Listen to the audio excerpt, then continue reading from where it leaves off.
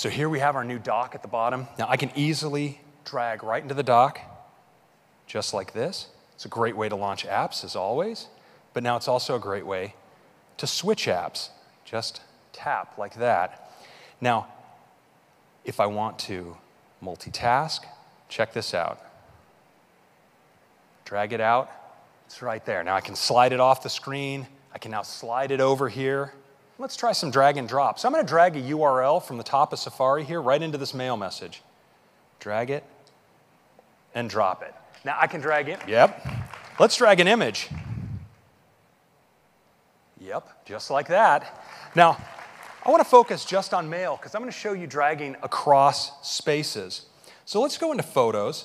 I have some great photos here of some potential drone protection options for the new campus. So I'm going to start a drag, but watch this. With my other hand, I'm going to tap. I can add to this selection, just like that. And I can even swipe up with my other hand into multitasking. Move over to mail and drop.